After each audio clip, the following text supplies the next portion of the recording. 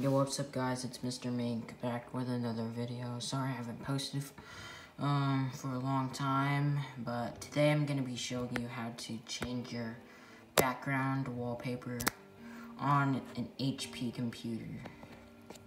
And also, Happy New Year. Happy New Year. Alright, so first off, you're going to go to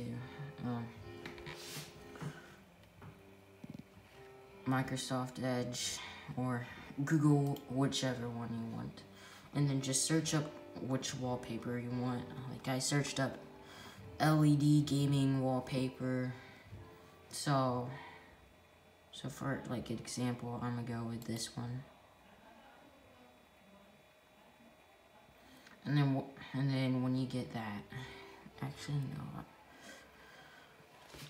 oh, never mind.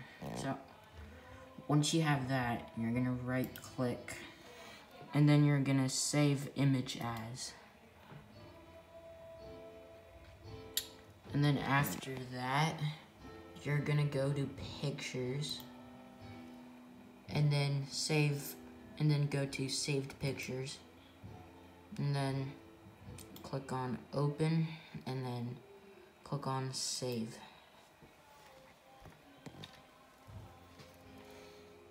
And then, once you see this little thing part on the corner right there, you're gonna press open file.